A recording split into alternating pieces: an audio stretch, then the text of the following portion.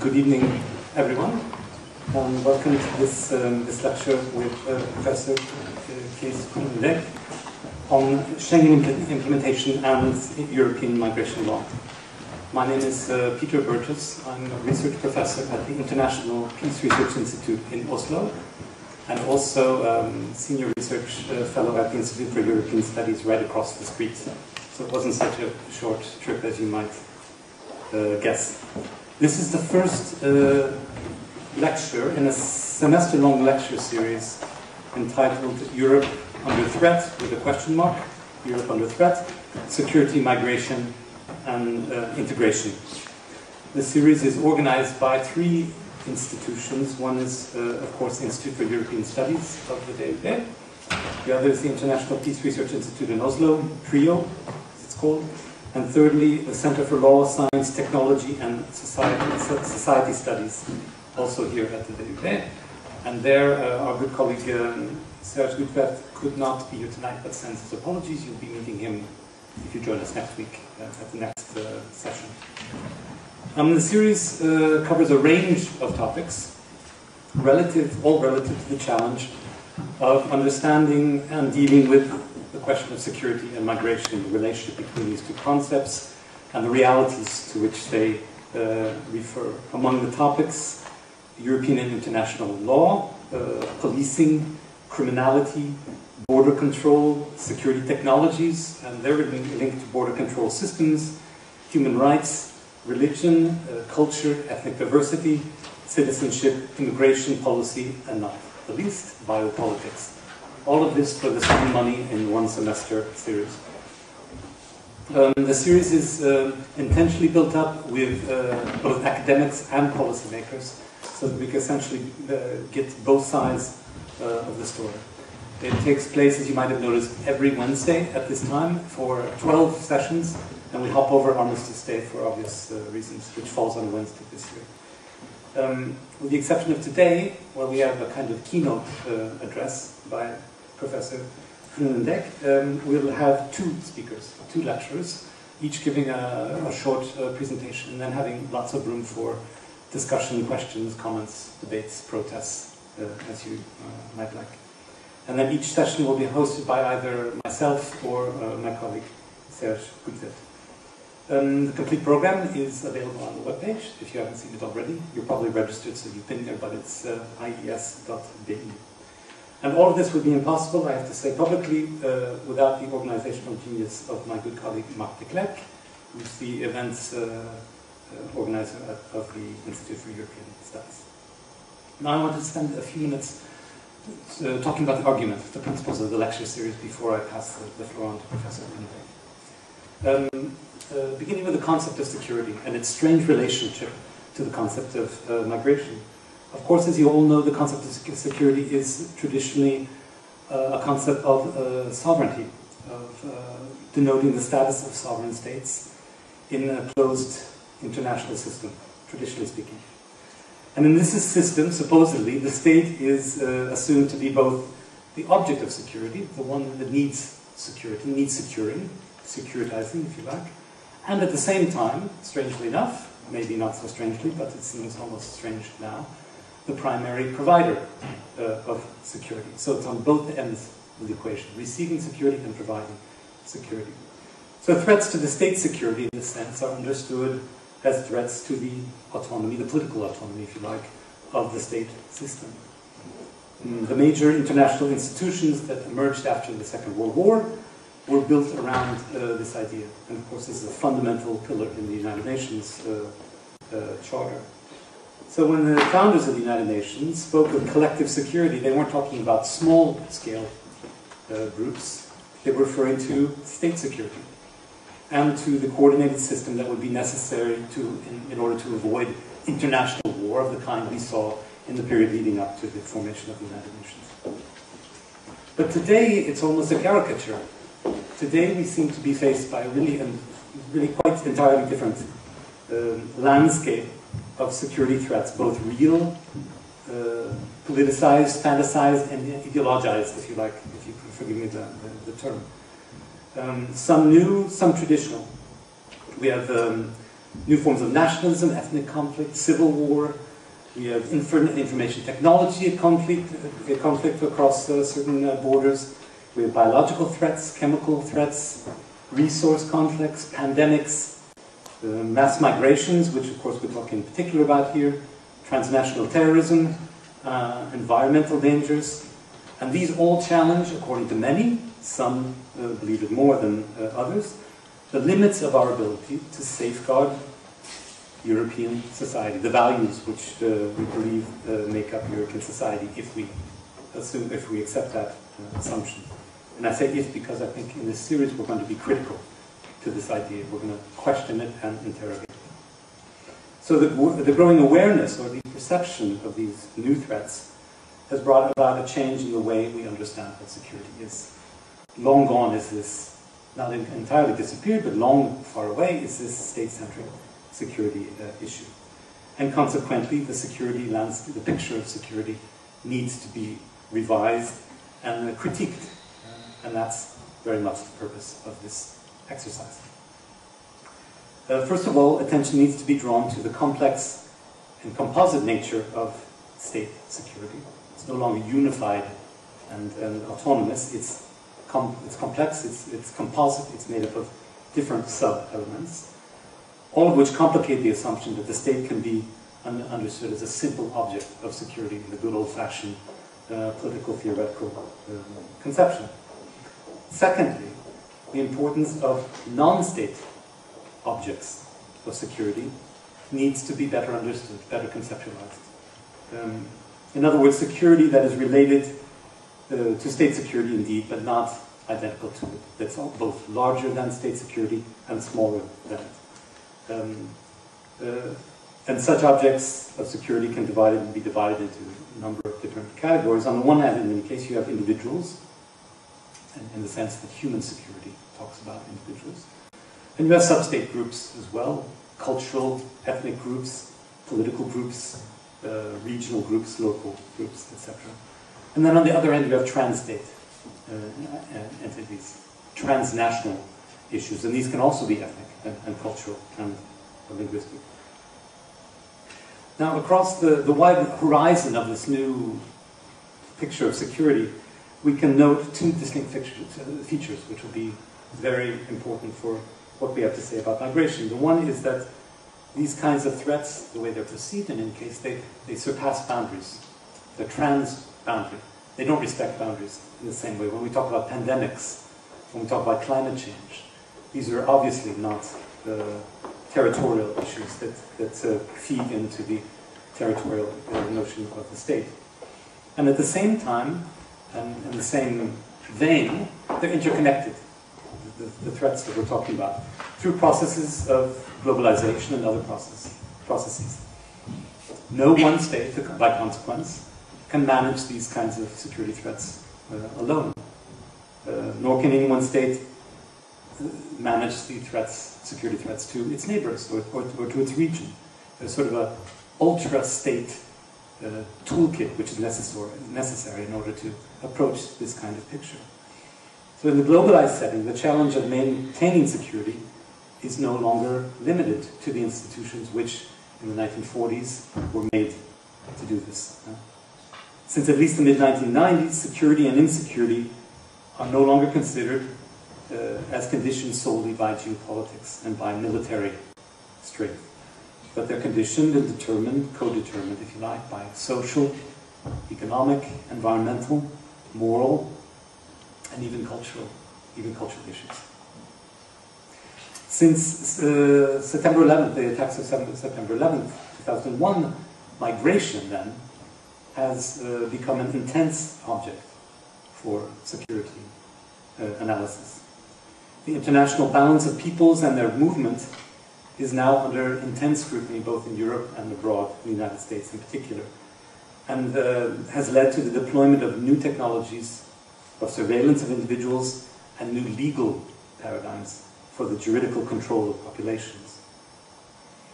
But well before the attacks of New York, Washington, and then of course London and Madrid in Europe, the issue of migration, of the economic, social, and cultural consequences of the movement of peoples was already, to some degree, existent, even though it's become intensified now.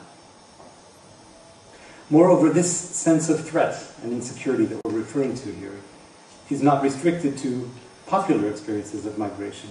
It also leaves a mark on research and policy, and that's part of what we're addressing in this lecture series. The association of migration with security has put an ideological stop or break to adequate critical scrutiny of policy formation and practice, even while it represents the disregard for certain forms of certain understandings and prejudices about European unity and cultural homogeneity. So what we want to do here also is provide a critical toolkit for looking at the way that perceptions of migration-based security get transformed on the one hand into scholarly research, and on the other hand into policy formation. In Europe today, immigration from developing regions in the world is widely experienced as a threat. We can see this not in many places, but not least in the European Union's security research program, which is pouring wide and vigorous resources into the protection of the European external border from the threat of migration. So there's a feeling of insecurity, whether it's based on proper assessment or rational analysis or not. There's a feeling of insecurity which translates into very, very powerful political consequences. We are often about the way in which migration has a negative impact on the security of host societies, how it can introduce economic competition, undermine job security for nationals, how it can be associated with particular health risks, how it can even have implications for security involving criminal activities, how it can affect national identity, and how it can be associated with xenophobia and discrimination. But for better or worse, there are other kinds of security challenges, not so much home-focused, which concern migration in a variety of ways. Here are three. First, one form or another of security motivates the movement of migrants, pressing them and encouraging them to either internal displacement or sometimes risky, sometimes very risky trips abroad. The correlation between the conditions of economic health, food, and military insecurity in the developing world can be directly correlated with patterns of migration on regional and global scale. Secondly, and obviously we see from the news pictures from quite commonly, people face insecurity when they're on the move. This is particularly the case for irregular, undocumented migrants. Greater risks are being taken by people trying to move illegally from poorer to richer parts of the world. For example, crossing the Mexico-United States border or the Mediterranean from North Africa to Southern Europe. A specific category of irregular migrants for whom this is often the case includes the victims of migrant smugglers and human traffickers. Thirdly, certain migrants are also insecure in their destination countries, the place where they end up. This is particularly the case, again, of irregular migrants who work illegally and are often subject to exploitation. Their jobs are often dirty and dangerous and difficult. Exactly those jobs, of course, we see it every day, that nationals are unwilling to take. The victims of human trafficking, an important migrant group, are not free to decide on the activities in which they engage. They're often forced to these low-paid, insecure, and degrading work that we find it impossible, and they find it impossible to escape from these, and for which they receive trivial or little compensation. For these reasons, and here I conclude, a wide-ranging revision and broadening of the notion of security is an essential presupposition for understanding the relationship between security, migration, and integration. So the purpose of this lecture series and the volume that we're planning that should follow it is to undertake just that revision through a careful mapping and analysis of the link between migration, integration, and the security issues that that frame it.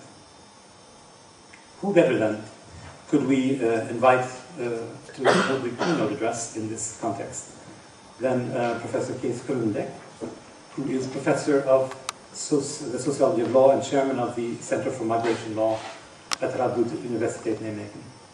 He's also, not incidentally, Chairman of the Meijers Committee, the Standing Committee of the Experts on International Immigration, Refugee and Criminal Law. Throughout an extensive and very, very productive career, he has published widely on topics such as social and legal status of immigrants, immigration and race relations, legislation and policies, and legal profession and legal aid. He will speak on the topic of Schengen implementation and European immigration law. After the talk, he'll talk about 35 or 40 minutes, and after the talk there'll be plenty of room for questions or just comments or other discussion. So I'm happy to give the floor to you, Professor.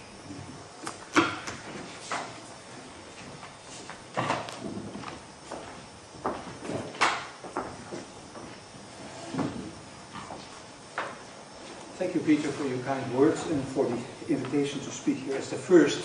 So I still have a blank, I would say a blank audience, but at least the first one in the series, I can duplicate others. Europe, over the last century, has gradually become an area of immigration. And the EU will remain an immigration region, if only for demographic and geographic reasons. The reducing population will create the need for workers, and not only for high qualified workers, as we are often tend to believe, especially after the politicians keep on talking about the Lisbon program. Several EU member states long were and perceive themselves as countries of immigration.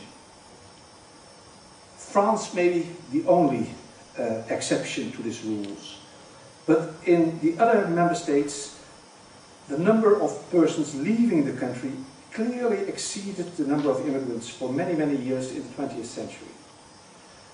In the Netherlands, my home country, it changed in the mid-1960s. From a country of immigration, we became a country of immigration. And in the southern member states, Greece, Italy, Portugal and Spain, they became only countries of immigration about 20 years ago. And in Ireland, the change occurred only 10 years ago, less than 10 years ago. And actually, in the new member states in Central Europe, they are experiencing a growing immigration from third countries, from outside the EU. According to Eurostat data, in 2004, only Poland and the two Baltic states and the Netherlands had a net immigration, so more people leaving the country than entering. In Poland and Lithuania and Latvia, the large-scale immigration was the clear effect of the free movement after their accession to the EU. And in the Netherlands, the sudden change in political climate and the government's policies, both being openly unfriendly to immigrants, induced immigrants to vote with their feet. The immigration surplus in the Netherlands in 2007 was the largest in the EU, the immigration surplus. Now, when we are thinking about how countries should deal with immigrants and how they have dealt with immigrants in Europe, it might be useful to look outside Europe. And I would invite you to use the terms introduced by an important American immigration scholar, Hiroshi Motomori, in his recent book, Americans in Waiting.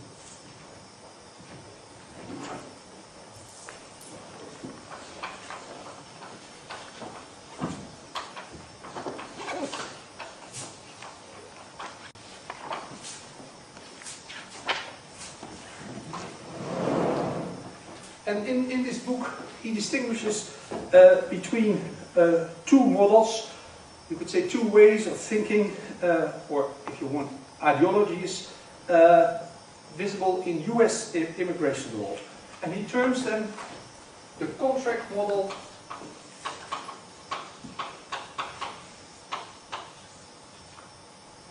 and the future citizen model. In the contract model, immigration law is based on the idea that there is a kind of contract between the immigrant coming from abroad, who is admitted under certain terms, and if he doesn't live up to the terms, he can be compelled to leave the country, and this contract is for a certain period of time. So at the end of the contract is over and the immigrant goes back. It's a typical kind of contract because it can be unilaterally changed. The terms can be unilaterally changed by the government by changing the immigration rules. The terms of the contract changes. And he opposes this to the other model, which lays at the back of the part of the US immigration law, that he terms as the future citizen model, where an immigrant is admitted on the presupposition that he will stay and that he will become a citizen. He will become a citizen with full rights, and that there is a kind of probationary period, and if he behaves during that probationary period and passes a test, at the end of the period he becomes a full citizen. Now the 2 points I wanted to make in my introduction tonight are related to this. And the first point is that the Schengen cooperation unintendedly has resulted in a clear move in European migration law from the contract model to the future citizen model. So a move from the contract model to the future citizen model. And my second point is that the link between migration law and police and criminal law cooperation, link between migration and security, is less self-evident or logic than is often presented, and that it may be even detrimental for the immigration of immigrants in the member states. So the link between immigration and security in policy might counteract, to a certain extent, the move towards the future citizens model. Now, to illustrate those points, I first want to look with you a bit at the history of Schengen. Schengen started as an internal market economic affair. Had nothing to do with, in the beginning, with security. Basically, it was a reaction to a large demonstration by truck drivers in international transport, blocking in 1983 the borders between Germany and France, between France and Spain, between France and Belgium. Blocking them for such a long time that it caused a lot of problem, and the demonstration was to react, to oppose the long formalities, the long delays at those borders that they or their employers considered to be contrary to their idea of Europe. And in a reaction to this demonstration, the governments of France and Germany decided to sign the Treaty of Saarbrücken in 1984, a treaty that intended to reduce and then abolish border controls between Germany and France.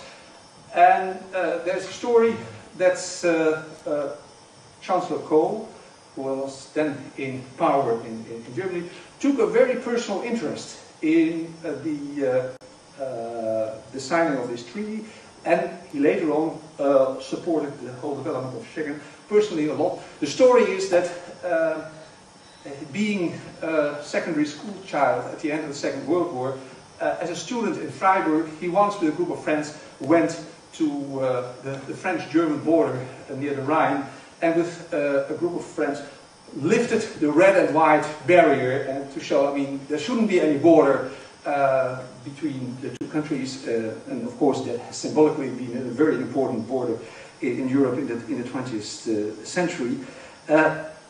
So this was the opportunity for him to realize something of his aim, of his student time. And I think we often underestimate the importance of persons in what is happening in those politics. We talk about institutions and organizations, but persons play an important role. Now, what happened when this treaty was signed? In the Netherlands, there was a fear that this would create a competitive disadvantage for the German and the French transport organizations. The Netherlands has a very relatively very large road transportation sector, and they thought this would be a negative competitive disadvantage. So what they did in the Netherlands, they mobilized the Benelux partners to join this cooperation and to join this idea to do away with border controls. And that's how the Schengen agreement came into force 1 year later, the first Schengen agreements. And in the Netherlands, the first 6 years, Schengen affairs were coordinated from the Ministry of Economic Affairs, not from Justice, not from the Internal Affairs. This was seen basically as an economic institution. One of the interesting things, of course, of Schengen was that it was an intergovernmental cooperation outside the EC. And of course, why was it outside the EC? Because the member states wanted to avoid interference by community institutions like the Commission, the Court, and the Parliament. Originally, Schengen was thought as a simple, practical agreement between administrations. So there was no need to sign and ratify by national parliaments. This was just a coordination of administration, 5 administrations. And I remember myself when I read for the first time in '85 the Schengen agreement, that I had a kind of déjà vu feeling, because together with a colleague for many years I had been active in the Netherlands to get the Benelux rules on migration published. I mean, they were secret. Nobody knew them. You couldn't read them. We have been busy to extend the competence of the Benelux court towards interpreting those Benelux rules. And finally we succeeded. And there are 2 interesting judgments that are still worth reading. I mean, they are published in Dutch and French, so you might be able to read them. Of the Benelux court on migration matters. And what happened? Of course, what the governments did is exactly the same. Again, an intergovernmental cooperation, so we can start all over again, was our feeling. And interestingly, if the Irish population votes the right way on the 2nd of October, and the German President signs the ratification acts for the Lisbon Treaty, 25 years after Schengen, there is the full reintegration of immigration matters in the community. Full powers of the Commission, of the Parliament, and of the European Court of Justice. So it takes sometimes time, but it's worth the effort. What did the Schengen cooperation bring in the field of immigration? And now I don't look from the perspective of the governments, but I look from the perspective of immigrants, of third country nationals. There were some clear advantages in the Schengen cooperation. And I think maybe the most important advantage from the perspective of integration was the abolishment of the controls at the internal borders. I still remember my Dutch friend of Suriname origin, that each year he went with his family on summer holidays to Italy, because that was their popular destination, and he said, always the trip to and from Italy were a horror. At each border we were stopped because we were all black, and we had to get out of the car, and the car was checked, and so the holidays were perfect, but the trip was a terrible experience of racial discrimination at each border. That was abolished. The second thing that was abolished by the introduction of the right to circulate, the right to travel for 3 months for those who had residence permit in one of the Schengen states or had a Schengen visa. What it did abolish was the long queues in the Netherlands in front of the French and the German consulates of Moroccan and Turkish workers who went home each summer holiday. They went home as holiday, summer holiday. They had to have visas for all the countries in between. Luckily, at that time, Spain still exempted Moroccan citizens from a visa obligation, so the ones in Moroccan workers in the Netherlands could use the Benelux, the free movement in the Benelux. Then they had to have a visa for France, and then they could travel again visa-free through Spain. The Turkish workers were less successful, less happy in that way. So these were two clear advantages: no internal controls, no the ever-repeating experience of racial discrimination at the border, and the possibility to travel through and visit other member states. Now, there were also clear disadvantages from their perspective. First, it was replacement of controls at the internal borders by more thorough controls at the outside borders. And, additionally, more internal controls inside the countries and outside the EU. So, as a compensatory measure for the abolishment of the controls at the internal borders, there were new controls in many countries. For instance, in the Netherlands, there was not a tradition of having controls on immigrants inside the country. That was introduced. And there were a range of new controls at the visa offices, at the airports, the carrier sanctions, all kinds of controls outside the EU. Interestingly, by the way, is that the temporary reintroduction of controls at the internal borders were focused mainly on EU citizens, not on third country nationals. When those controls were reintroduced, or when they were now and then introduced behind the borders, which of course was not allowed under the Schengen rules, but many Schengen states did so, they were focused on EU nationals, on anti-globalization demonstrators, on football hooligans for the European Championship or other big matches, or petty drug peddlers. So, not against third country nationals, the reintroduction of the controls, but against the EU nationals. The second clear disadvantage for third country nationals was the Schengen information system. Once you were registered in the Schengen information system, you were in practice barred from the whole Union. So the price for staying illegal and for being detected and expelled for illegal stay became much higher. And another problem was that the registration or in the Schengen information system was in many cases not correct. For instance, Germany illegally introduced a large part of its refused asylum seekers in the Schengen information system, which was not allowed under the Schengen implementing agreement. But the persons perceived those effects, the effects of that registration at the external borders of the Union or in the visa offices abroad.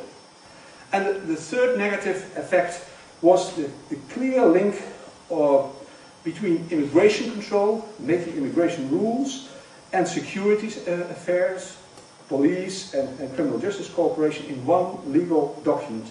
And also, later on, in one bureaucracy within the EU, where you had a DG, GLS, Justice, Liberty and Security, which incorporated both approaches to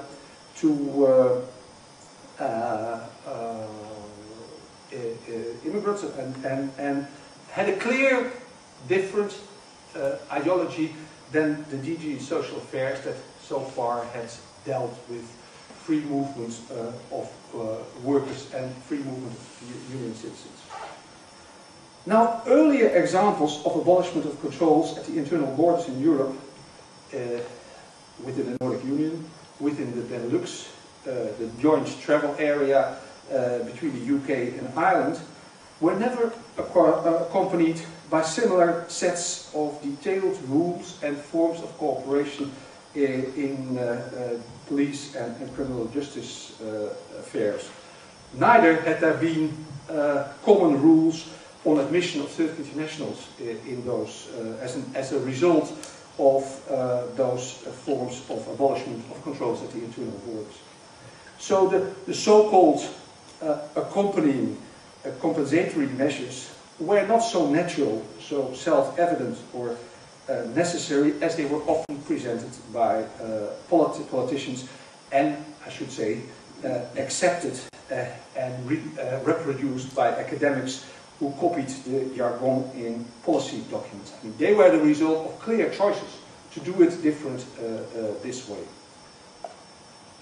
Now, why was Schengen that started as an intergovernmental cooperation, incorporated in the EC and in the EU with the Treaty of Amsterdam in 1997.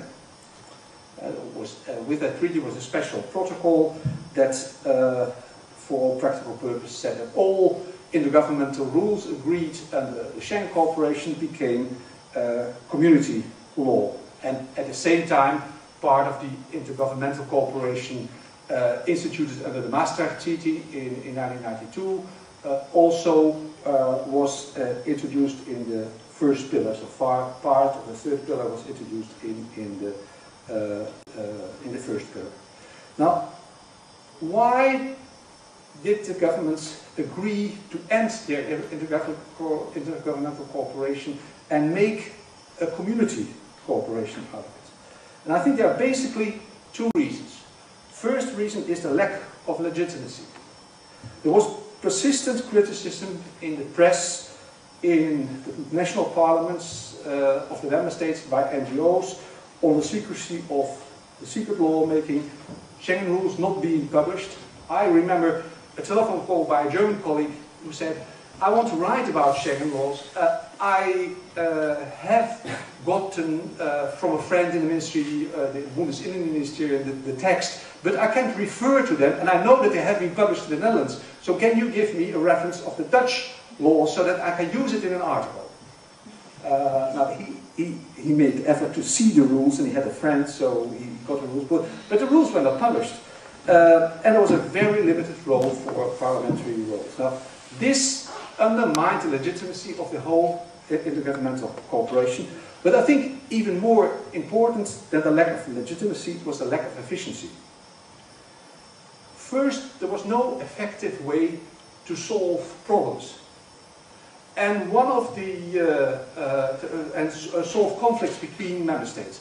And I think one of the main conflicts that immobilized Schengen in its last years, in the mid-1990s, was the persistent conflict between the Netherlands and France, especially President Chirac, on the liberal Dutch drug policy, and this being used as an argument to continue controls at the internal borders. There was no other way than diplomacy, and diplomacy didn't work in this ideological conflict. So the whole machinery of Schengen more or less came to a halt.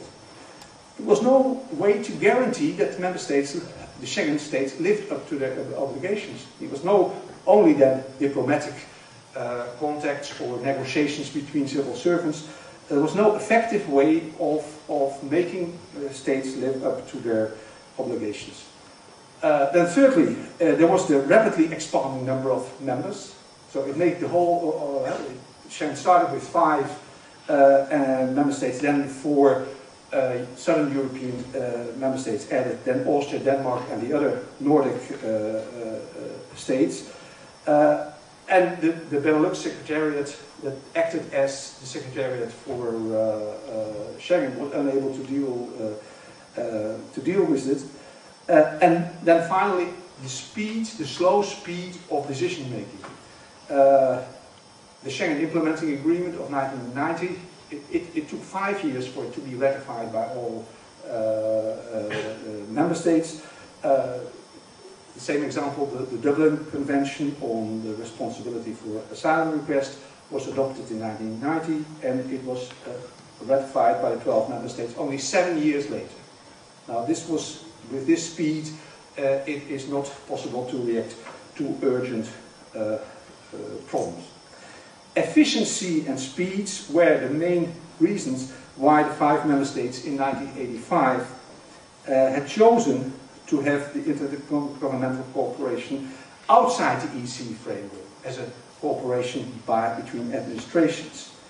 But in the end it turned against the cooperation, and the states were forced to incorporate Schengen in the EC. One indication was that in 1986 there was no other member states than Germany, Schengen state other than Germany, who wanted to take the presidency of Schengen. No other state wanted to be responsible for the whole machinery anymore. So democracy, with its checks and balances, is not only politically a more attractive system, it is a more efficient system in the long run as well, although this is often denied. Now,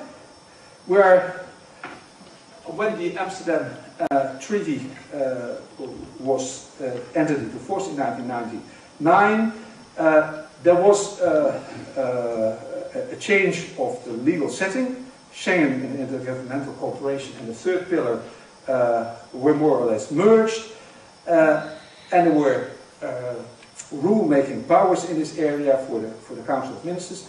Now today we are 10 years later, and I think it's good to a good moment to have a kind of stock taking. What has happened? And I think we can characterize the present EC migration law as basically consisting of 2 parts. First is the part with the rules on the free movement of EU nationals and their family members that has been recodified in the Directive 2004/35, the Union Citizens Directive, that applies to about 8 million EU nationals living in other member states. That's about 30% of all the migrants in Europe. And those rules basically have not changed since 1961, since the first regulation number 15, and they are clearly based on the future citizen law.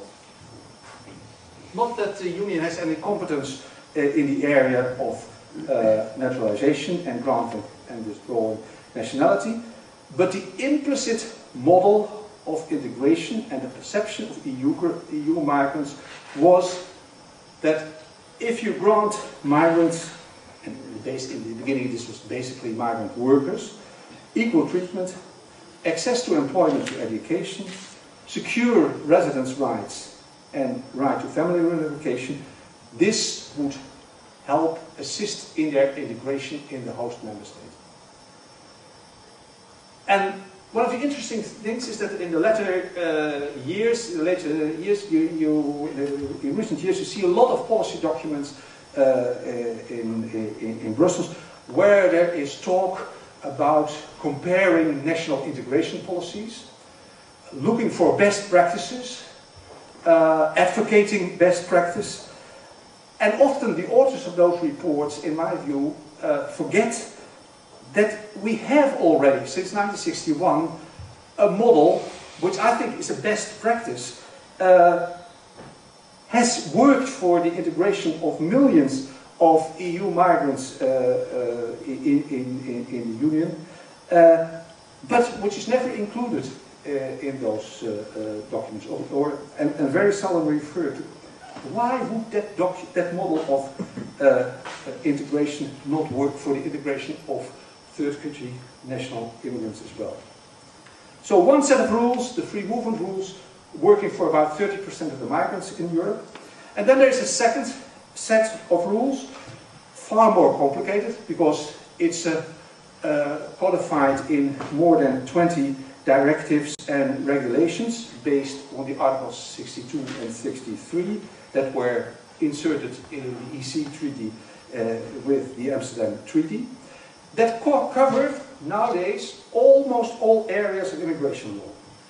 You have the 5 asylum directives, the Family Reunification Directive, the Long-Term Residence Directive, the Students Directive, the 2006 Schengen Border Code, which is, it is named Schengen Border Code, but it is an EC regulation.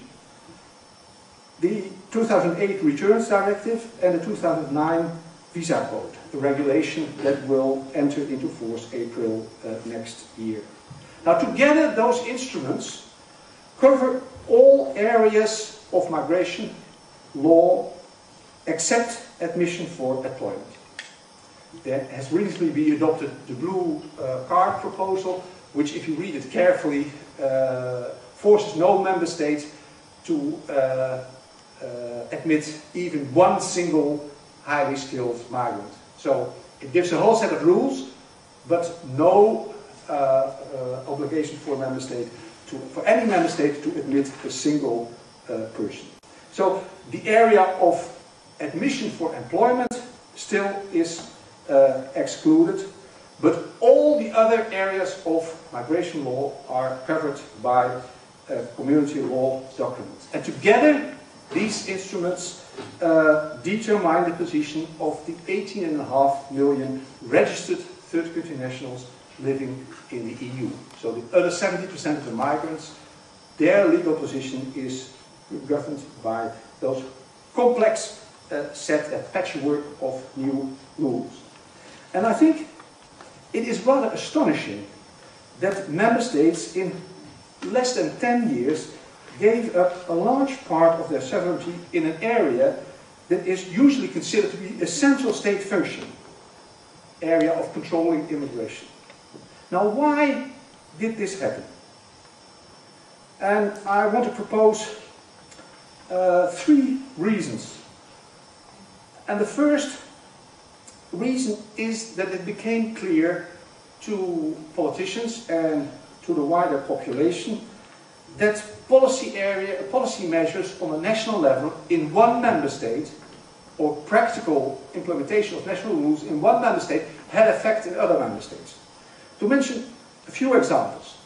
Today in Portugal, the largest community of third country nationals are Ukrainian nationals. Now why Ukrainian nationals in Portugal? The answer is because a few years ago there was a very liberal policy of granting Schengen visa by the German consulate in Kiev. So, and the people with this German Schengen visa didn't travel to the Ukrainians, they didn't travel to Germany, but they traveled to Portugal. Other example. In 1992, Germany decided to introduce a restrictive asylum policy. The immediate effect was that in the next year, if you look at the migration statistics of all the neighboring countries, the number of asylum seekers increased considerably. A third example. The Italian nationality law allows in a rather liberal way for descendants of Italian immigrants living abroad already for generations to recover or retain their Italian nationality. Now in South Americans there are a lot of descendants of Italian immigrants living and they are on a large scale recovering their Italian nationality, not to travel to Italy but to travel to Britain and to be employed in all kinds of jobs in Italy. So it is clear that that there are effects. Often the effects are real. Sometimes they are perceived. The whole discussion about Italy and Spain that they should never have regularizations again without the approval of the other member states because those regularized third country nationals will move immediately up north, which I think in practice never happens. And if it's a Moroccan, you have learned and managed to live in Spain for many, many years, you're not going to travel to Denmark where you don't speak the language, or to the Netherlands. But they dominated the debate. The idea that the acts in one member state and practice in one member state have effects in the other member states, and the hope that there can be effective migration control if you have common action. And I think this hope is only very partially fulfilled at the national level, and I think it will always have the same partial reality on the European level. That's one thing. So that's the first reason. And I think the second reason was a more simple one, that is accepting external pressures. For instance, what played an enormous role was the accession of 10 new member states in 2004. The idea of the old member states was, I mean, if we don't agree on those immigration rules right now, before the 1st of May 2004, we get the interference of the 10 other member states, and heaven, what will they do? So we have to agree on a lot of things, even if we don't like it, because you never know what the 10 new member states will do. I mean, they were very polite and silent, and they didn't really influence the debates very much after their accession in the first year. So the old member states continued to do the lawmaking and finish their program. And the third reason is the behavior of the national civil servants during the negotiations. During those negotiations, and we have several PhDs, researchers in our institute who are studying this, what the national civil servants do is primarily trying to export their own rules, because they all think that their own rules are the best. Of course, they are the only rules that they know good and that they are used with. And if they are unable to export, which is a problem if you have 15 or 27 member states, you can't all export it in one instrument, then you defend your national rules. So the attitude is defending if you don't succeed in exporting your national rules to the European level. And second, the civil servants who negotiate were basically immigration law experts and not community law experts. Some in the German delegation, because it was a very wide delegation, there were some community law experts. And I think generally the national civil servants underestimated the effect of migration law having become community law. That there would be a court that would interpret the rules, that would use its old case law, and that those rules in the end will be followed and implemented by national judges. So they all came back and said, nothing. We don't have to alter much in our national legislation. I think the head of the German delegation who negotiated on the family reunification came back and wrote an article in the Zeitschrift für Ausländerrecht and said, there are 3 minor points where we have to change our national law. And I mean, this was a sign of how they had successfully negotiated. In fact, it took them a whole year to prepare the changes in the German immigration law. But the message was, I mean, we have succeeded because we have defended our national law. And underestimated what the effect is that it now is community law. Now, what are the main effects of the new situation that the application of national immigration law in the member states, in most cases, at least de jure, is implementation or application of EC law, migration or asylum directives and regulations. And again, I look from the perspective of immigrants, often third country nationals. Now, the first advantage is that in those EC or instruments, there's far more often talk of rights of migrants rather than of discretion of immigration authorities, as is usually in the national immigration legislation, where it's talk about powers of the immigration authorities rather than of rights of migrants. And these rights might be maybe material rights, the right to family reunification, the right to secure residence for long-term residence, the right to residence or prolonged residence for students or for refugees, or it might be a right to equal treatment, which is maybe as important as residence rights.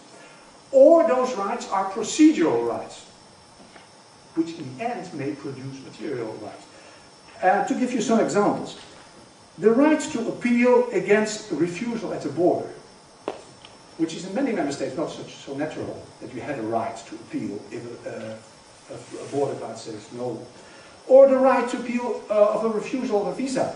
In not all member states there is a right to appeal against the refusal of a visa, but in the border code and in the visa code this is integrated. The right to legal aid in asylum procedures is not present in all member states, but it's in the Asylum Procedures Directive with postponements for some member states, but in the end it will be there.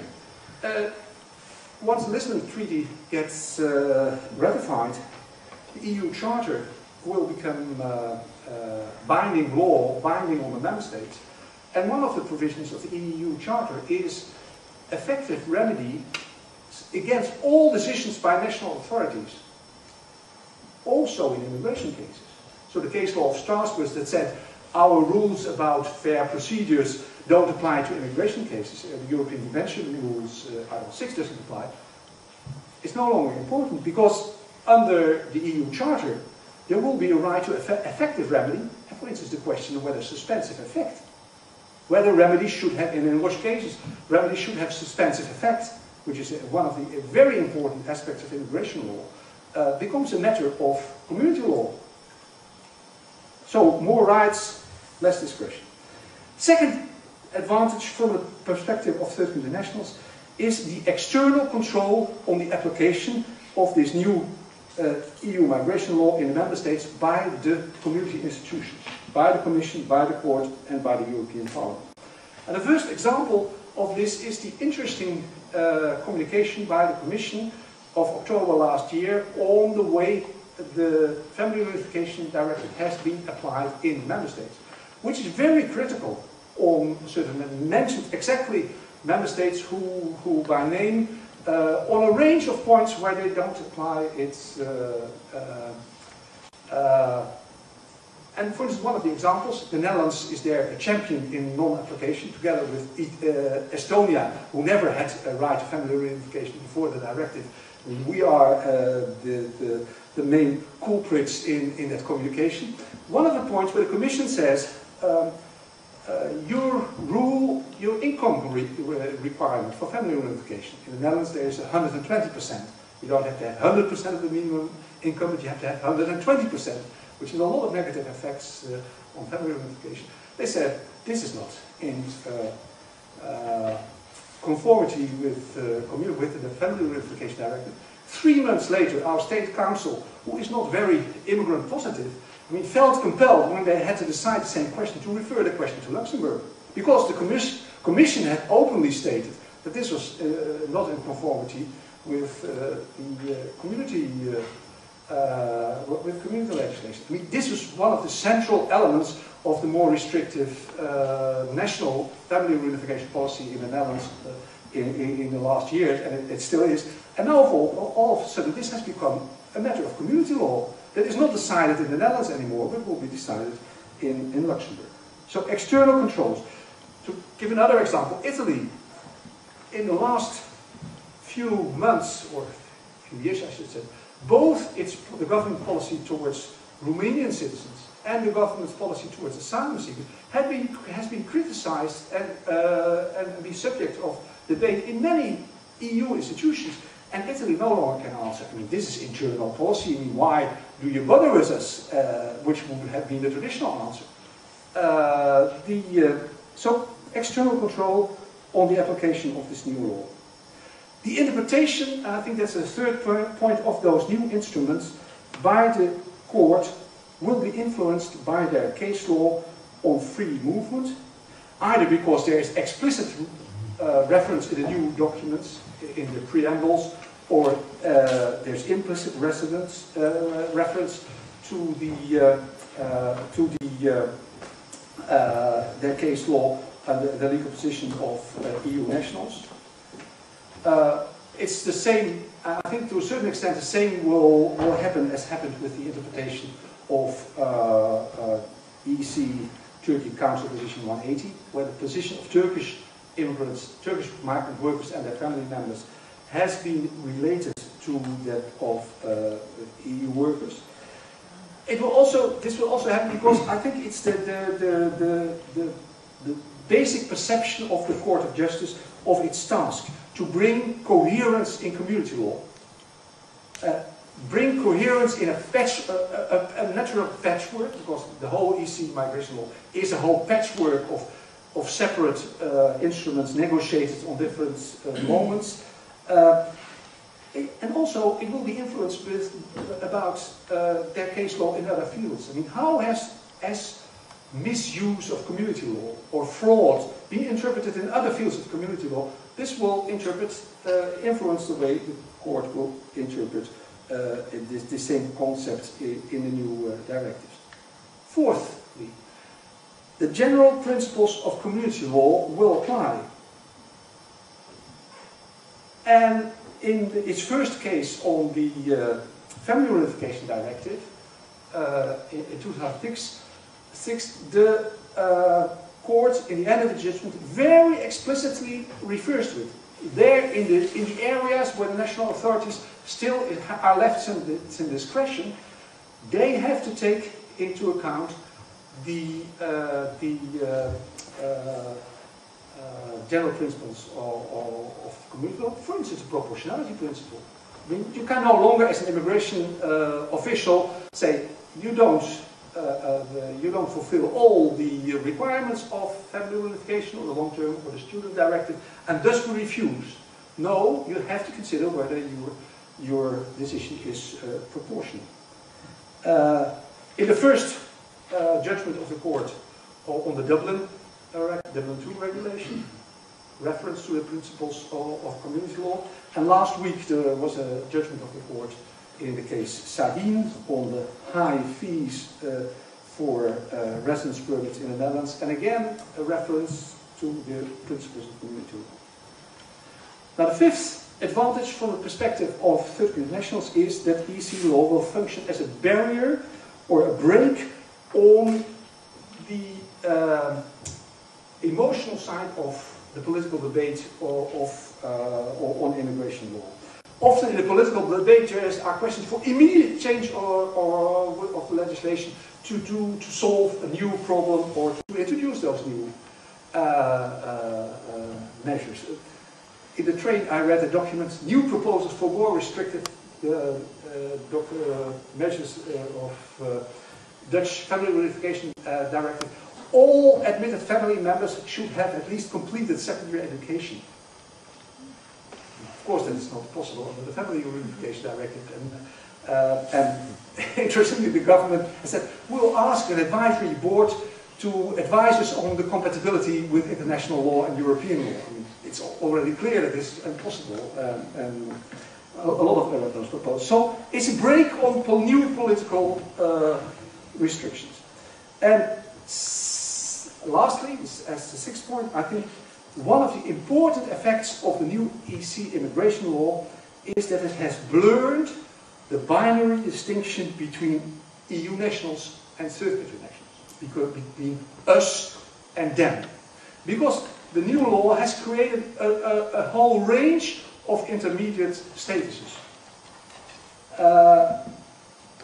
Some of third country nationals have to be treated almost like us.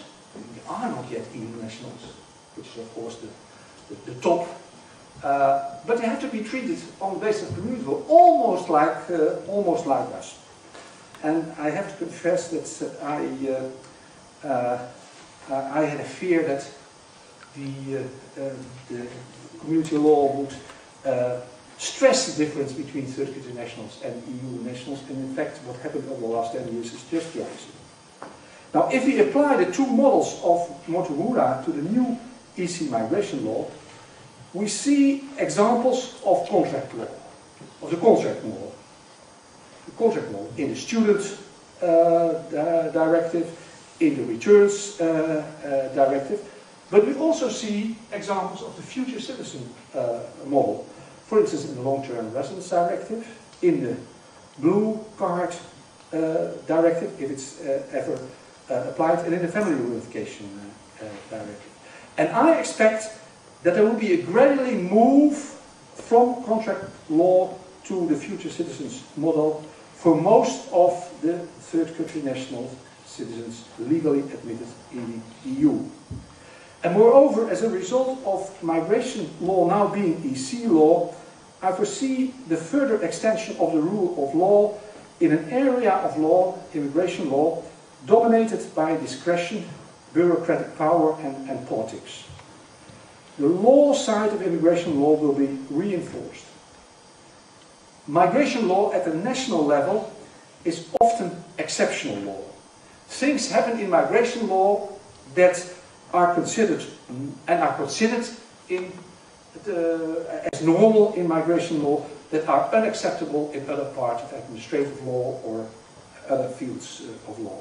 And also as a result of the EC law being applied in this area, general notions of law will get more weight and equal treatment will become the norm, and differences of treatment will have to be justified. So more rule of law in this area. Now this picture of the last 10 years, some of you may say, 10 years of lawmaking in Brussels is not only rosy. And I started with one side, now the other side. And I will be a bit shorter on this. I'll only mention 5 disadvantages from the perspective of immigrants and their integration in the societies of the member states. First, in the proposal of the European Commission for those new instruments, generally there is far more attention for migrants' rights and for human rights, a tendency to look to international instruments and to what happens in the free movement law on the same issues than during the negotiations in the council bodies. When the national civil servants start to negotiate on those proposals, the focus is completely different than what the focus on this point is in the Commission proposal. Secondly, you see that in many instruments the level of rights or protection is lowered, is reduced during the negotiations, and often reduced below the level in some the national law in some member states. What also happens is that EU rules, new EU rules, once they are agreed, are used as an excuse or an argument to restrict or to lower the national level. I mean, now this is the European norm, so we should not be more favorable than the new European law norm. A third disadvantage of negative effect is that the EC law forced some member states to do away with privileged treatment of certain groups of third country nationals. Spain, for instance, had to abolish the visa freedom for most of the South American countries, or new restrictions were introduced for citizens of the third countries just across the border. Introduction of visa obligation for Moroccan in Spain. And interestingly, you now see that the new member states, for instance Poland, is pressing within the Union to have a certain liberalization of its border regime with Ukraine, both for economic reasons and for humanitarian reasons. And these are exactly the same reasons why Germany wanted to have Poland in. One of the Schengen treaties that is often forgot is the Schengen Treaty of 1993, where Germany forced the other 4 Schengen states that didn't really want it to grant visa freedom to Polish nationals. Because Germany wanted to have a visa-free traffic. That's exactly what Poland now wants with Ukraine. So you see the same pressure repeating, and I think there you see some of the elements of the magnet of the EU, that the bordering states always want to have the next one, in. The fourth disadvantage is that the EU law has made it more difficult for third-country nationals to enter the EU in a legal way.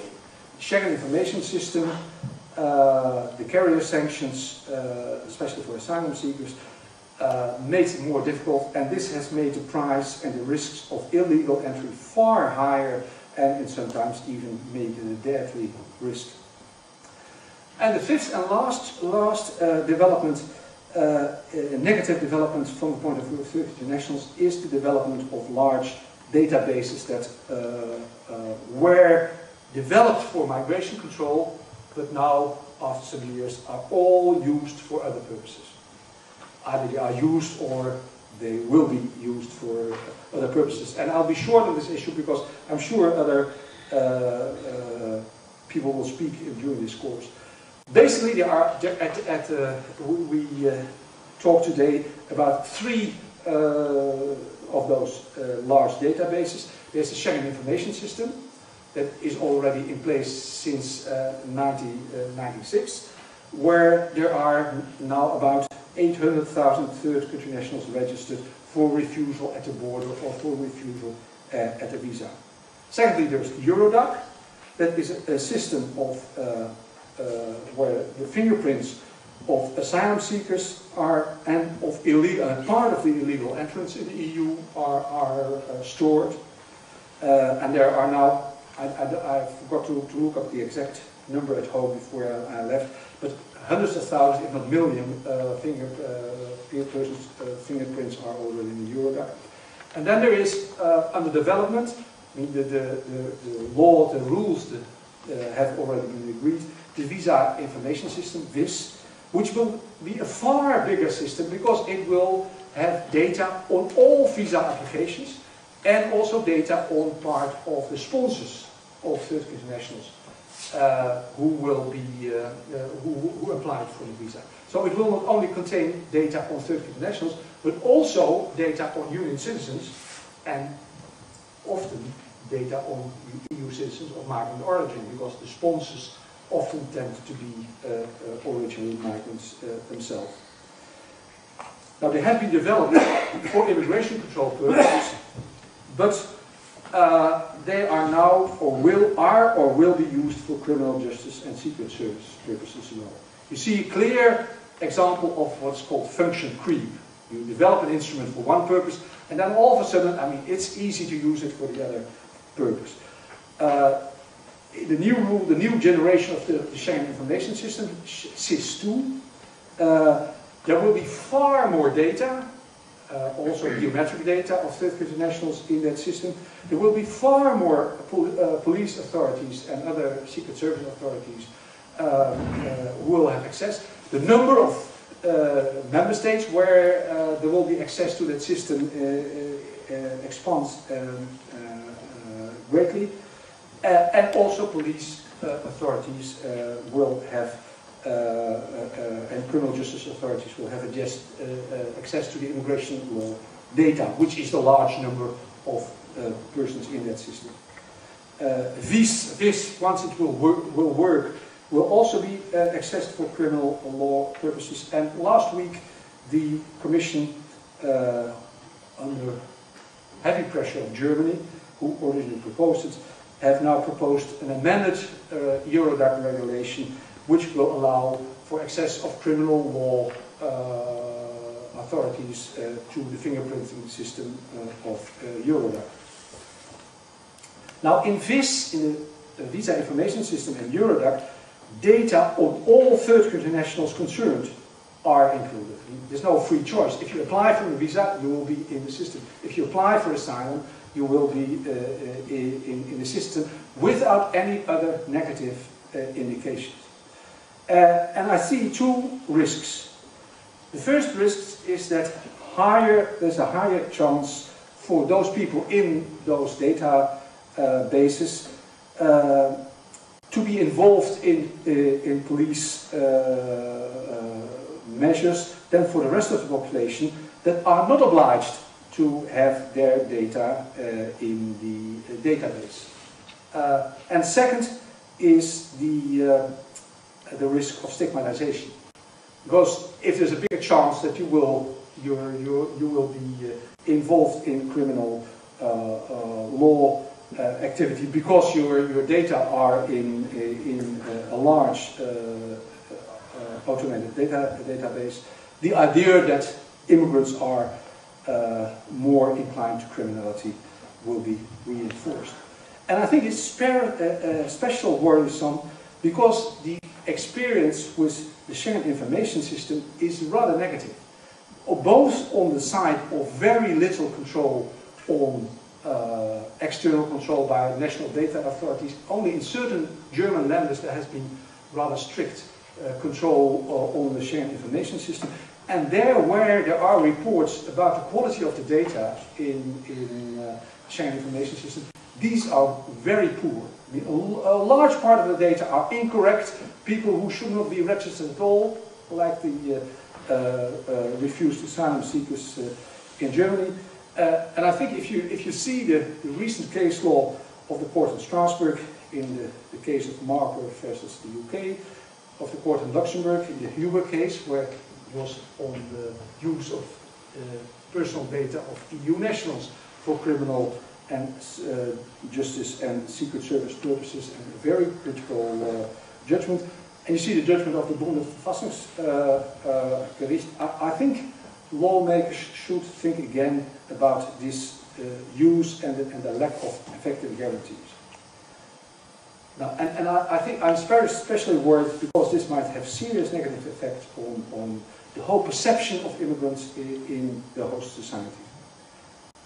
Now the final question, of course, is will the advantages outweigh the disadvantages?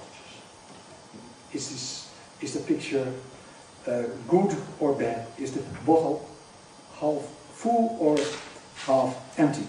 And I think it's not easy to answer. Because how are you going to compare the relevance or the importance of each of the positive or negative changes, the advantages or disadvantages from the perspective of third-country nationals I mentioned? And are you comparing them for one directive or one regulation, or for the whole collection of more than 20 new instruments? Are you comparing them for one member state or for all 27 member states? Even if you do this for one directive, I think it's difficult to give a clear answer. In our center we did a comparative study 1 year after the implementation of the Family Reunification Directive, and we clearly saw that in some member states there was a reduction of the national standards. France was a very interesting example because without ever referring to the Family Reunification Directive, they in the national legislation on 6 points reduced the rules to exactly above what was allowed under the Family Reunification Directive. They never said that this was what they did, but so they completely complied with their obligations under the Family Reunification law rules without ever mentioning it. But in a lot of other member states, there had never been a right to family reunification in national law. So having a directive, an EU directive, with granted the right to family reunification was a big advantage. And in the Netherlands, several restrictive rules in the national law have been already amended or come under debate because of the new EC directive. And to answer this question, I may at the end end with one other last personal experience. I'm chairman, as Peter mentioned in the beginning, of the Mayors Committee, and in that function, in spring 2003, I signed a letter to the European Commissioner Frattini to ask him to withdraw the Family Reunification Directive proposal because the way it had been amended by member states, in our view, it on certain points allowed member states to go under the minimum rules of Article 8 of the European Convention of Human Righs. Now today, I'm very happy that the Commission did not follow our advice. I mean, they wrote a nice letter back and explained why they did not withdraw the directive. If I see how the directive now functions as a barrier to all kinds of recent proposals, I'm very happy that it was adopted even in the status as it was.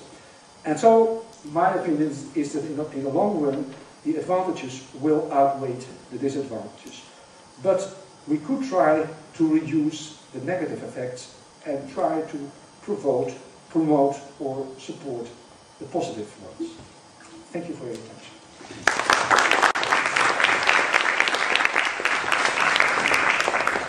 Thanks so much, Professor Groenendijk. A tour de force of the problem, from the historical to the horizontal lay of the land to this analysis of the advantages and disadvantages. Really a very useful contribution. And now the floor is wide open to for your comments or questions. Richard. Yes, thank you, Professor Groenendijk, for this very interesting presentation. I'm glad you liked the letter, because probably I was the author of that letter on family reunification. So, I didn't like it at that time. No, maybe not, but now you do. The whole framing of this issue is really the rights of the state versus the rights of the individual. It seems to me, and I think the tenor of your presentation was in this direction, that the whole balance has been tilted towards the state. And the reason for that is very clear, because of the threat of terrorism, which, although terrorism itself is a terrible thing, can be exaggerated, and has to be the rights of one versus the rights of the other. You, as a lawyer, how do you see this being resolved, this whole issue of the state versus the individual? That's a very general question. If you raise the point of terrorism and combating terrorism, I think the example of the common travel area between Britain and Ireland, I think Northern Ireland in Europe has been the place where there has been most of the terrorism before we all started to be worried before the 11th of September 2001. And there, I mean, those countries could cooperate and try to have effective measures against the terrorism there without having this whole system of databases and cooperation. I also think that there has been an interesting book written by my colleague Radboud and some other authors rather shortly after 11th of September on how in EU migration law there was a reaction of this and how the arguments of terrorism should force us to change all our rules. And you see that maybe you wrote, but the first reaction of the Commission was to calm down and say, to the extent we need immigration measures, I mean, you can take them already on basis of the existing documents.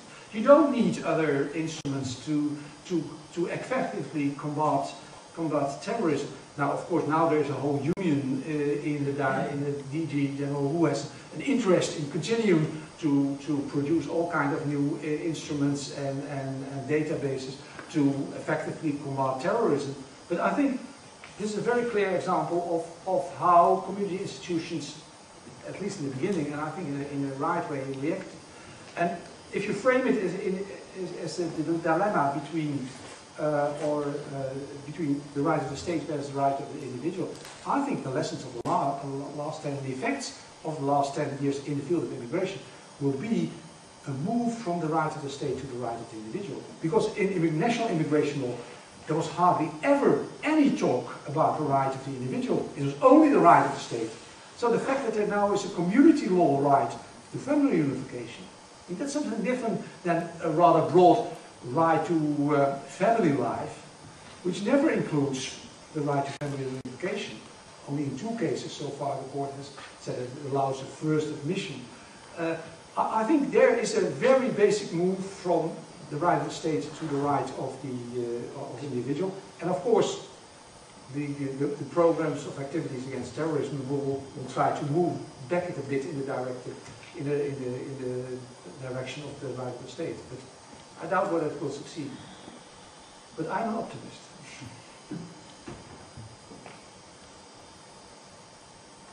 Please. Yeah. I have one question regarding your 5 disadvantages for third country nationals. So one point you mentioned was that it's more difficult to legally enter the EU.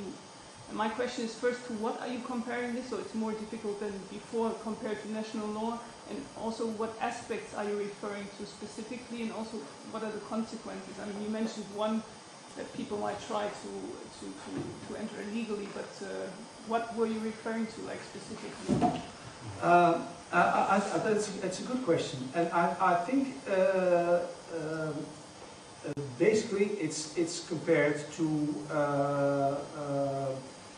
national law before, because before the Treaty of Amsterdam there was no community law on the admission of third country nationals except from family members of EU migrants. So there was no community law, and it was only a question of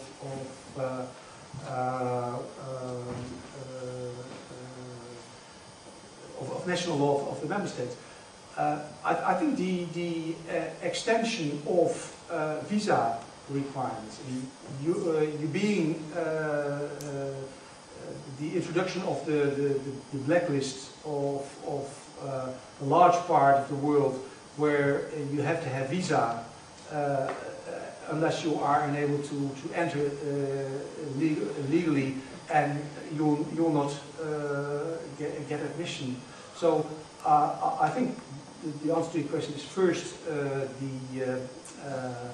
the comparison to the national law before, and secondly, one of the examples is the extension of the visa policy, which did away with a lot of visa exemptions, especially for countries bordering the EU, just across the external border.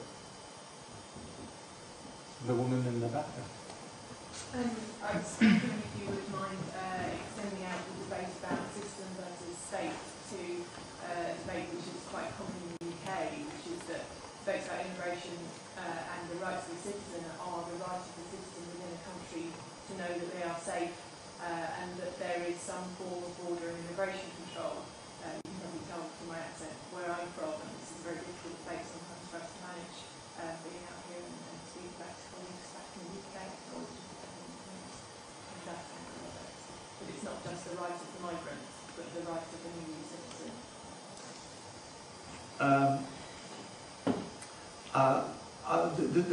The problem, of course, with this debate is that it's partially a debate about reality and partially a debate about feelings. One of the interesting things is, if you look at the statistics of border control and the number of people refused entry in the Netherlands across the German-Dutch border, which was apart from the airport, Schiphol, the only remaining, and the harbour in Rotterdam, the port in Rotterdam, was the only remaining land border, you see a clear reduction of the people refused entry in the years before Schengen. So before even the Treaty of Saarbrücken and the Treaty of Schengen was signed in 84 and 85, there was a clear, I think it was reduced almost half of them.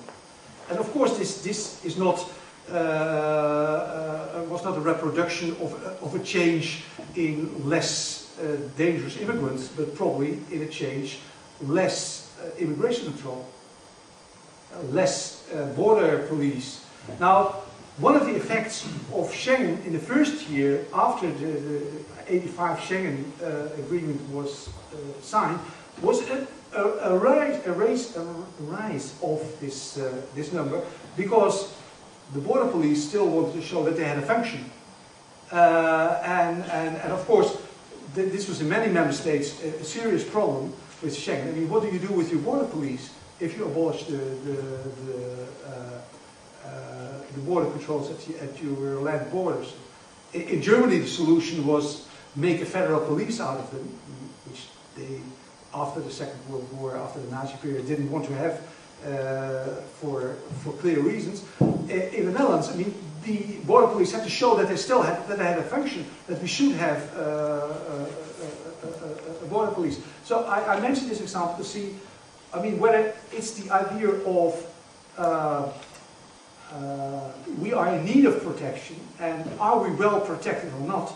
And this is to a large extent determined by the debate. I mean, how do policymakers, civil servants, and the press, I mean, how do they frame the public discussion, and far less to what is actually happening at the borders, and who are we stopping, and who are the real dangers, I mean, who are the real terrorists, and or the real big criminals, and are we stopping them by immigration measures, or much more by focused police activities, rather than those general immigration controls. And my second remark is will be, there's of course the citizens already in the state, there is the people coming in, but there's also the migrants lawfully living in the country. And there, I think, the biggest change will be reproduced by the new EC migration law. I mean, that their position will be determined to a large extent by the new rules, rather than by national rules only. But of course, in the UK that won't happen, and in Ireland, because they have opted out of the main documents in the instruments in the legal concerning legal migration. So that applies only in the other member states. Okay. With regard to your last question, to give the advantages outweigh or are more important than the disadvantages of the communitarization of migration law, and you gave the example of the family reunification directive, which is, I think, very illustrative, because you have these advantages that it protected us from more strict measure, and the disadvantage that it lowered down some standards. But isn't it always like this, that we go to the lowest common denominator? And do you have other examples in the European migration law where got the level up for some countries and got the level down for other countries? I mean, that is one of the I think the big problems of community law generally, and also one of the attractive things of the community. I mean, that it's very hard to pinpoint who is losing and who is winning, because you're winning on one point and losing on another point, winning in one directive, losing with the other directive. For instance, the long-term residence directive. We did some studies preparing the field for the Commission in this area in Nijmegen. One of the effects I had never foreseen would that directive was used in some of the Baltic states and in Slovenia to deal with the problem of the stateless persons. In Slovenia, for instance, there was a large group of former Yugoslav citizens with the wrong ethnicity. I mean, because they were not of Slovenian descent, and they after some years became stateless because there was no Yugoslav nationality anymore. And the government in the end used the long-term residence law to solve this problem and give those people a legal status, which in the end will help them to acquire, is their hope, Slovenian nationality.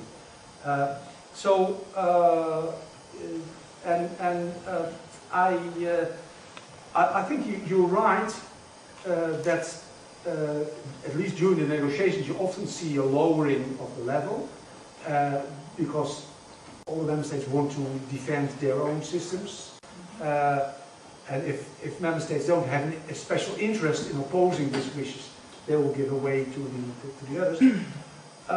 But in my last example, then you compare it with a level at a certain time. but of course there is also the dynamics afterwards. I mean, why am I now happy as a Dutch citizen that we got a reply that your neighbor wrote? Because things have changed over the last 6 years in the Netherlands in a way I never imagined that was possible when we wrote that letter.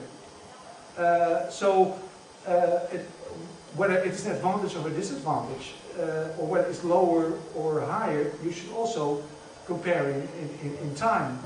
And of course that makes it difficult to, even more difficult to answer your question.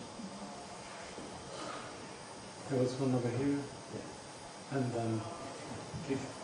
Yes, I have a question about blurring of the boundaries, you say, between third country nationals and EU citizens. I was wondering if it's not more of a theoretical blurring rather than a concrete one, because I have the impression with the securitization of migration, which on a political discourse side tends to what they call othering, so the discourse of us and them, where them is not clearly defined because we don't know where the enemy is or who the enemy is. And on a more technological side, leads to, well, all the information systems we're talking about, who also have very dark sides. I was wondering this blurring you were talking about, because, well, third country nationals have more rights nowadays, almost as much as citizens. If it's not just theoretical in the sense that, well, it has led maybe to a kind of rarefaction of third country nationals who are actually treated as citizens. And so there's less third country nationals than this blurring, which would seem to implicate that whoever from a third country will be treated in a human way, etc. So what are the prospects for a concrete blurring of these boundaries? Because I think this is theoretical right now. Yeah, first time could you mention concrete examples of cases where in Western Europe or in Europe generally foreigners were treated in the same way as citizens? I once wrote an article about quasi-citizens, non-citizens treated almost as citizens, but these were, and we did a study to find them in several EU member states, but these were very isolated and small groups. I mean, real cases where foreigners were treated as citizens in the 20th century, I want to know. When the union citizenship was instituted in 1982, I wrote an article where I expressed my fear that exactly what you were saying would happen. That at one hand we would have the union citizens being us and them, the others, of course inferior legal status and inferior culture or others, and my other worry was that the union citizenship, because the institution had been proposed by some southern member states and the northern member states, really didn't want to change anything and didn't want to give any rights. It was basically Spain that wanted to support its legal status of its citizens in the other member states, that would be a hollow shell, not assisting anybody, and that it would kind of justify racial discrimination within the union. I mean, having the idea of union citizenship and the rest. Now what happened was that I was mistaken on both sides. I mean, the union citizenship really started to be filled in and materialized by the case law of the courts in the last 15 years. And on the other hand, you see that there are a whole range of third country nationals who gets rights that are almost similar. I mean, for instance, Turkish workers and their family members is 1/4 of all third country nationals in the union. Under community law, they have almost the same rights as community workers. The long-term residents, it's part of the opposition of member states against applying the directive, but they get almost the same rights as unions. It's not the political rights, of course, there are still differences. So it's far less them and us, or us and them, but there are all kinds of in-betweens. And so my fear that this distinction between Union citizens and third country nationals would kind of being kind of even unintentionally justification for difference in treatment and racial discrimination. I think that has been unintendedly, maybe also quite effectively opposed by what happens in the European legislation. Please. Yeah, I'd like to ask you a question about the global approach and the external dimension of immigration and asylum. I don't know if you would qualify it as a positive development or a negative development. I mean, the fact that to the global approach, one of the things that the Union wants to do is to export European standards abroad. I mean, I don't know if you would see that as positive or negative, or would you see it more as an excuse so that the Union does not have to deal anymore alone with the flow of immigrants that would otherwise reach the frontiers of the Union? I'd like to hear a little bit on that. At first, I have to confess that I'm not exactly aware what the jargon term global approach means. Does it mean exporting our rules, or does it mean paying for border control instruments and techniques in Morocco and Mauritania? It would be dealing with the migratory flow at all the stages of the flow, so from origin up to arrival in the Union, in cooperation with third countries. And that implies border control, migration control, capacity building to deal with asylum issues, etc. Yeah, I don't believe a penny of it. I don't believe anything. I mean, if you see as far as labor migration, I mean, one of the essential issues. I mean, what did we open? We paid IOM to open one office in Bamako that is supposed to tell people not to come to Europe. I think that way might even be more counterproductive. I think where it will work is not where we intendedly export it, but the unintended effects. I think the case law of the Court of Luxembourg on the asylum directives will have influence outside the EU because it is translated in 21 languages and people all over the world can read it, and it's the first international court that will in an indirect way interpret and apply the Refugee Convention. There I believe in. But the idea that we can influence migration movements, maybe just at the external border. I mean, what we are doing now in controlling the territorial waters of some northern African countries, there we have some concrete, we can move migration movements from one place to another. But the idea that we can stimulate third countries to do it the way that pleases us. I don't know whether you have read the bilateral agreements that are signed with between Spain and some of the West African countries. I mean, if you compare them with the recruitment countries that the northern European countries concluded with the former recruitment countries that are now member states. I mean, that are holy texts, and those other documents aren't worth the paper they're on. I think they are only signed by those governments because they bring financial advantages for their leaders rather than they change anything in the field of migration at all. So I'm very negative, very skeptical about that. Is there even the Lucia can? What extent do you think Schengen is an example of what we now term enhanced cooperation?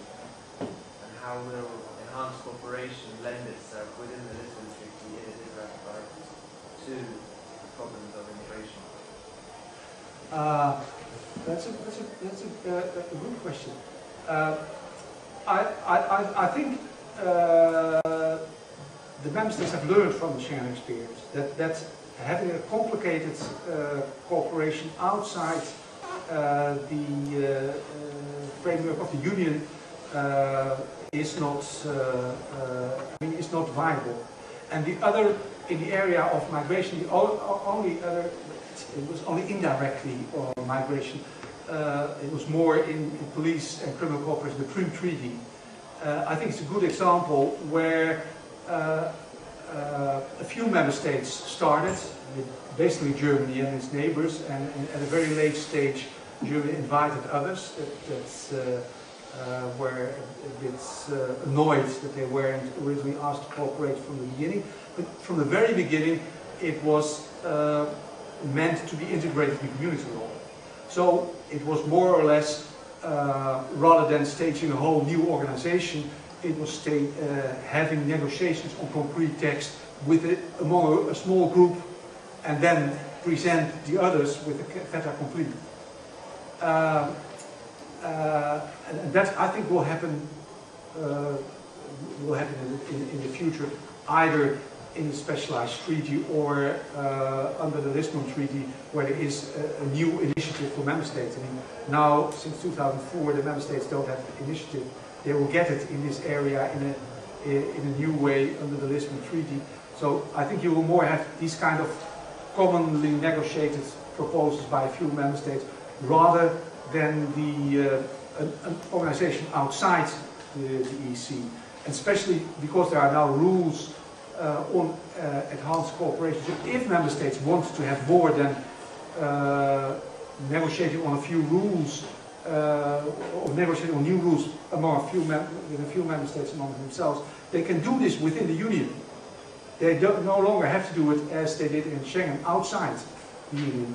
So I think having rules on enhanced cooperation, although I don't see that they will be very often used, are more or less a guarantee against making it less attractive to have a new kind of Schengen experience. But I think just one more, and then we don't want to abuse our guests here. Please. You said that the borders are being blurred at the moment between us and them, citizen and non-citizen. And earlier on you said that there's a move from the contract model towards the future citizen model. Do you think this would lead us eventually towards having a directive on nationality acquisition and naturalization in member states, or that's too much to ask? A good question. I expected this question, but I decided not to deal with it in my introduction. I think it's very clear that the Union doesn't have a competence of lawmaking with regard to nationality. That said, there are two developments.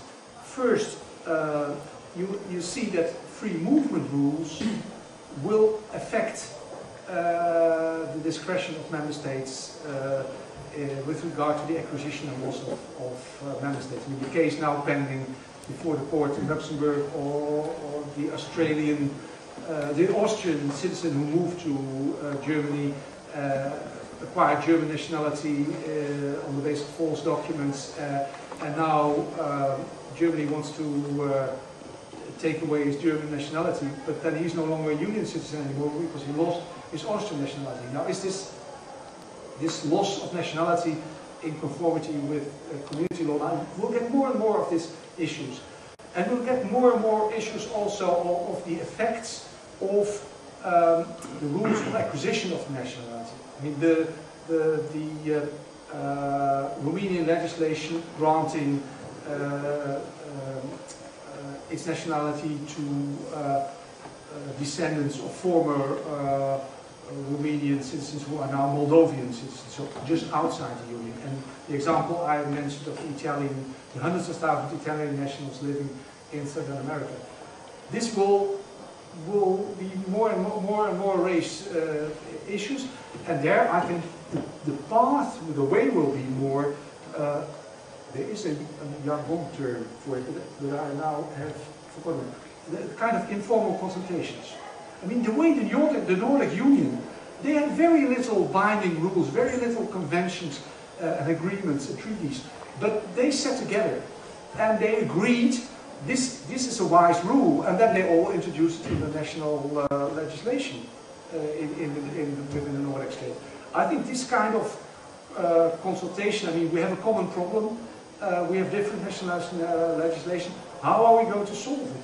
So rather than having binding rules, directive, because simply there's no competence for the member states, I think in the end we will have that. But it will take some time. I remember that under the last president, the last time the Dutch had the presidency, I was asked to comment on what kind of issues the Dutch president should forward, and I mentioned this issue you raised. I mean, they looked at me and said, "Oh, it's an academic. I mean, this is not a real problem." So I think the problem will come up. Sure.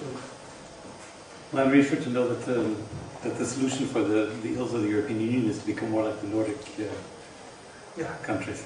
Let me draw your attention before you close to the program for next week, which is exactly on the internal and external blurring of the borders relative to the challenge of migration. And we have Didier Bigot from Sciences Po and King's College, and Angela Liberatori from the European Commission. So it promises to be a very good event.